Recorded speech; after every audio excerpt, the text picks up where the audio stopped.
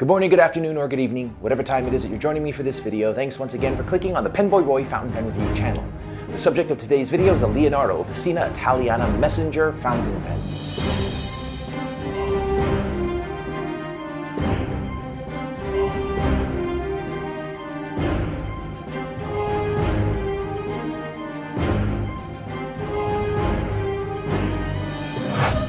Before I get started, let me remind you that I have a podcast called the Pentertainment Podcast. It can be found on iTunes and Podbean. It's a lot of fun. This week's episode features Brian Gray of Edison Pens. Be sure to check it out. But be forewarned, it's not for children. You have been warned. Leonardo Officina Italiana is a relatively newer brand that, since introducing itself to the fountain pen world, has made quite an impression. The brand started with a line called the Momento Zero. Following that came the Furora. Recently, Salvatore Matrone, the owner of the brand, has released a new design called the Messenger. I asked Salvatore why he decided to name the series Messenger. He stated to me that it was inspired by Leonardo da Vinci. I don't really know what he was referring to, but there you have it. This new series is a modern line of vibrant colored pens with a more basic design. An interesting and welcome design choice for this line comes in the form of a JoWo nib, feed, and housing. This marks the brand's first departure from the use of Bach nibs, as seen in the previous pens. The Messenger series is offered in 5 different colors. They are green, aqua blue, orange, red, and caramel.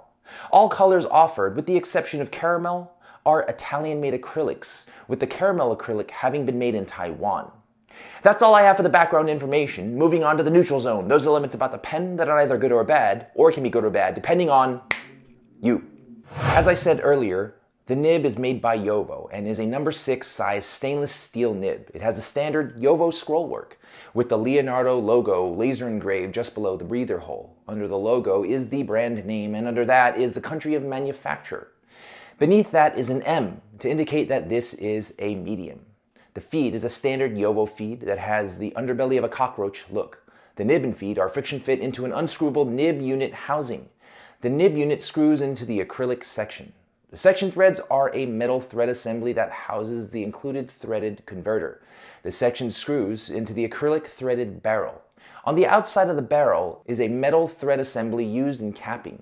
The rest of the barrel is a streamlined tapering barrel that ends with an ever so slightly pointed end. On this pen, unlike the other pens in the brand, there is no removable blind cap. The cap is the same design as the barrel, with the same pointed end on the top. The clip is a single tension fixed clip that is secured to the underside of the barrel. Gone is the familiar mini wheel found on other Leonardo pens. The center band of the pen is a plain wedding band style center band. On the front of the center band, we have the brand name laser engraved in the new style of font. I don't know what this font is called, but all things considered, I'm just going to take the liberty of calling it the quote-unquote ninja font. Yeah, I can do that. The rear of the center band reads Officina Italiana, which is the rest of the brand name. The pen was packaged in a newly designed outer sleeve. Slide off that sleeve, and you have a black branded box. Open that box, and you finally have a brushed-looking clamshell box. Open that up, and you have your pen sitting inside a cushioned grip inside a plastic pen body bag. Also included in the box is an information booklet that seemingly no one had any interest in proofreading before printing. That's all I have for the neutral zone. Moving on to the good. Those elements about the pen that are good. There are only so many ways to talk about a JoWo nib before it becomes repetitive. I like JoWo nibs because they are reliable and consistent when it comes to the writing experience. With JoWo nibs, seldom do I ever have an issue. I like my Bach nibs too, but I find that people report more issues with them more often than with JoWo nibs. So I was actually thrilled with Salvatore's decision to include JoWo nibs and give them a shot. This nib is good. I like the feedback and the smoothness it offers. It's not too wet and is a mouse fart on the drier side. All that being said, I really enjoy the smoothness combined with a touch of scritchiness. Now the balance, I think, unposted is the way to go here. It feels just perfect. It's not bad or unbalanced when posted, it's just that, in my opinion, the unposted writing experience is so good, anything else is just not as good. When it comes to the aesthetics of the pen, I have to say I think that the brand did a bang-up job. I think the glass-like polish is fantastic. I think that my favorite one is the green one, and not just because my favorite color is green, but because, to me, it's the most interesting of them all. It's creamy looking and has a nice depth to it that I really like. I like the translucency and variation of striations that run up and down the entire pen. I like the streamlined, solid construction. When I'm holding the pen, it feels sturdy and strong. It's not a heavy pen by any stretch of the imagination, but it does feel rock solid. Having said that, please don't go testing your pens in any torture tests. Reserve that for pens that claim to be unbreakable. Now, here's something that I like that others found to be a point of contention with this pen. I like the clip design. It is streamlined and is an accent to the pen. I think that it embellishes the pen nicely, and despite its appearance, it's not a flimsy or weak clip. If that was your initial thought, take another look. It's actually quite sturdy and offers a moderate amount of tension.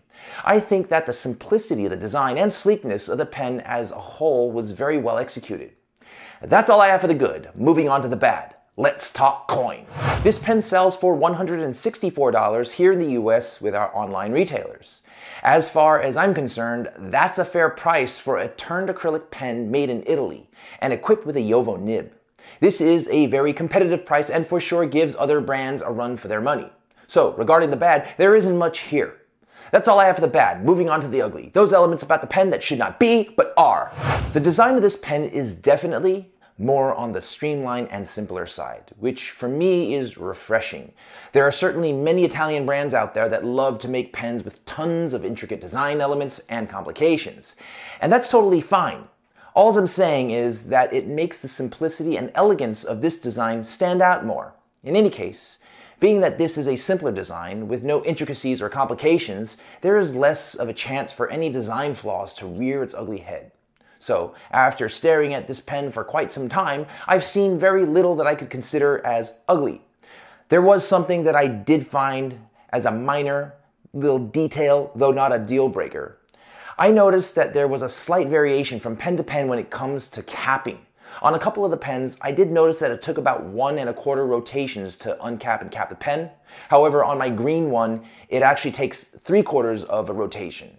So for me, less than a single rotation is not enough. And the green one is my favorite, so I find myself wishing that the green one was more like the others, which it's not. So it bugs me a little. So it's high noon, decision-making time. Should you or should not pull the trigger on the Leonardo Officina Italiana Messenger fountain pen? So I love acrylic fountain pens. I like them a lot. I really like them when they are at an affordable price, and I really like them when they are made of not European grade acrylic, but actual European Italian acrylics, which is exactly what we have when dealing with the brand Leonardo, except for the caramel. So pull the trigger on the Leonardo Officina Italiana Messenger. It's a great pen and stands on its own with other brands in the same pedigree and weight class, such as Edison, Franklin Christoph, and Esterbrook. That was my review of the Leonardo Officina Italiana Messenger. I hope you found it helpful. Thanks again for watching. Love you guys. Be well, be safe.